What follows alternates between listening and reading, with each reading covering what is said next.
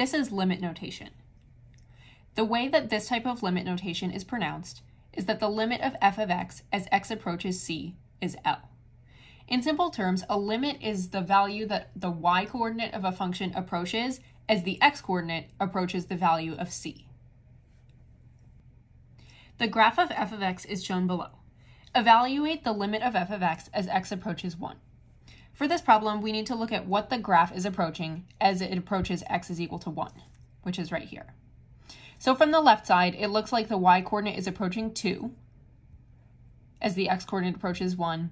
And from the right side, it also looks like the y-coordinate is approaching 2 as the x-coordinate approaches 1.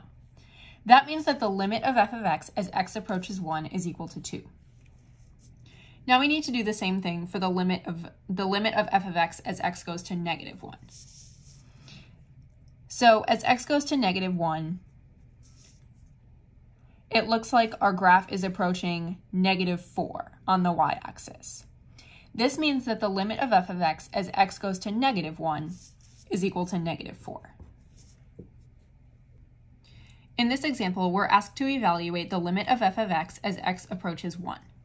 So as x approaches 1 on this graph, y also approaches 1. We can see that from the left side, it looks like it's going towards 1, and from the right side, it also looks like it's going towards 1. That means that the limit of f of x as x approaches 1 is 1. For the limit of f of x as x approaches negative 2, it looks like from the left side, as we approach negative 2, y is approaching 4. And from the right side, as we approach x equals negative 2, y is also approaching 4. But there is a hole in this graph at negative 2, 4. However, a limit can exist at a hole. That's because the limit is not what the actual value of the function is at that particular point. It's asking what is the function approaching. So as x approaches negative 2, y approaches 4. That means that the limit of f of x as x approaches negative 2 is 4. The limit of f of x as x approaches 4, we have to look at this on the graph, as x is approaching 4 from the left side, y is approaching negative 2. From the right side, y is approaching negative 2. That means that the limit of f of x as x goes to 4 is negative 2. Okay, here's another graph to practice limits. The first question is the limit of f of x as x approaches negative 2. So as x is approaching negative 2 from the left side, it looks like y is also approaching negative 2. And from the right side, it also looks like y is approaching negative 2. So the limit of f of x as x approaches negative 2 is negative 2. The limit of f of x as x approaches 2, for this one, we have to look at the graph, and from the left side, it looks like as x approaches 2, y is approaching negative 2. And from the right side, as x is approaching 2, y is also approaching negative 2. Now, this is a confusing situation because the actual value of the function at 2 is not negative 2. We have a hole there, and the actual value of the function is negative 5. But the limit doesn't ask about the actual value of the function. The limit is asking what is the function looking like it's going to approach at a specific point. And it looks like it's going to approach negative 2. So here, the limit of f of x as x approaches 2 is also negative 2. This is a new type of notation. When we have a plus right above our c value for the limit, that means to approach from the right side. Positive means what's the limit from the right side. Negative means what's the limit just coming from the left side. So if we're being asked to find the limit of f of x as x approaches 0 from the right side, we're only going to look at what f of x is approaching as we go to 0 from the right side. So we're going to 0 from the right side, and it looks like f of x is approaching 2. So the limit of f of x, and we call this the right side limit, the right side limit of f of x as x goes to 0 is 2. Now we're going to evaluate the left side limit. So now we come from the left side and we're looking at when x approaches 0. So as x is approaching 0 and we're coming from the left side, it looks like f of x is going to approach 2. The right side and the left side limits are useful because there is a rule that states when the left side and the right side limits match, then the limit does exist, and it's 2. So if we wanted to rewrite this as one simpler thing, instead of writing out the 2, right side and left side limits, what we would write is the limit of f of x as x approaches 0 is equal to 2. And we can say that. We know that it exists. We know that it's 2 because the right side and the left side limits match. To find the limit of f of x as x approaches -3, we have to look at what f of x is approaching as x goes to -3. So here's x equals -3. We're trying to find what will f of x approach as we approach that. So from the left side, it looks like it's approaching -5, and from the right side, it also looks like it's approaching -5. That means that the limit of f of x as x approaches -3 is -5. Now here's that new notation again, and remember the minus means the left side limit. So this is asking for the left side limit of f of x as x approaches -1. So x is approaching -1, and we are coming in from the left side. It looks like the limit is going to be -7, because f of x is approaching -7 as x approaches -1. That's the left side limit. And keep in mind, we're only taking into account what's happening on the left side. When we take into account what's happening on the right side, this is when we're finding the right side limit. Then we look at what is f of x approaching as x approaches -1 from the right side, and that is -1.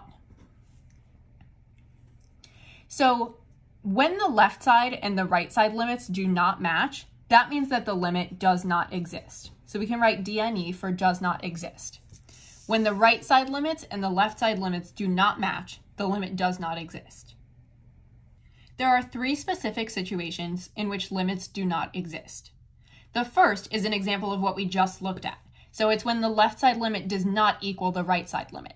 If we're trying to find the limit of f of x as x approaches -1 on this graph, from the left side, it's approaching -7, but from the right side, it's approaching -1. Those do not match, which means that the overall limit does not exist. The second situation in which the limit does not exist is when the function is unbounded, which essentially means it is either approaching positive or negative infinity. And since infinity is not a definable number, we don't know exactly what that limit is going to be. And that's why we say that it does not exist. So if we look at the specific example, we're looking at the right side limit of f of x as x approaches -4 on this graph. We're just looking from the right side. So x is approaching -4, and f of x just keeps going up, and we can see that we have an asymptote right here at -4. So that means that because this is just going to approach positive infinity, the limit does not exist, because infinity is not a definable number. The third situation in which the limit does not exist is if the function is oscillating, and that means it's just going back and forth so densely that you can't see what the actual value is. And if you zoom in on this type of graph on a graphing calculator, it's not going to get any more precise. You're just going to keep zooming in, and it's just going to keep looking like this, and it's going to be really dense oscillations, which means that the limit of f of x as x approaches 0, so if we're looking right here, x is approaching 0, we don't know what that limit is in there because it's just oscillating so much, which means that it does not exist. Let's find the limit of f of x as x approaches -4. We can see that from the left side, as x approaches -4, f of x is approaching 1. But from the right side, as x approaches -4, f of x is approaching -1. Remember, when the left side limits and the right side limits are not the same, that means that the limit at that value does not exist. So our answer for this one is DNE. For the limit of f of x as x approaches 0, from the left side, it looks like f of x is approaching 3, and from the right side, f of x is also approaching 3. Since the left side and right side limits do match in this case, the limit of f of x as x approaches 0 is equal to 3. Remember that the plus sign means finding the right side limit, or what the function is approaching, just if you're looking at what's happening on the right side. So the limit of the right side limit of f of x as x approaches 1, we're going to look at what's happening from the right side. As x is approaching 1, y is approaching, or positive 4, right up here. So the right side limit of f of x as x approaches 1 is positive 4. Even though there's not an actual value there, even though 1, 4 is not an actual point on our graph, that's just the whole, The limit is just asking what is the function looking like it's going to approach. And it looks like it's going to approach 4 in this case. So that's what we write. For the limit of f of x as x approaches 1, from the left side, as we're approaching x equals 1, it looks like f of x is approaching 4. So that means that the left side limit is also 4. Now, since the left side limit and the right side limit of f of x as x approaches 1 are both equal to 4, that means that the overall limit of f of x as x approaches 1, is also equal to 4. The limit of f of x as x approaches 4, both of these are going up to infinity here. And remember that since infinity is not a definable number, we need to write does not exist here. So even though the left side limit and the right side limit are both approaching infinity, remember that one of our specific cases in which the limit does not exist is when a function is unbounded, which means that it's going to positive or negative infinity.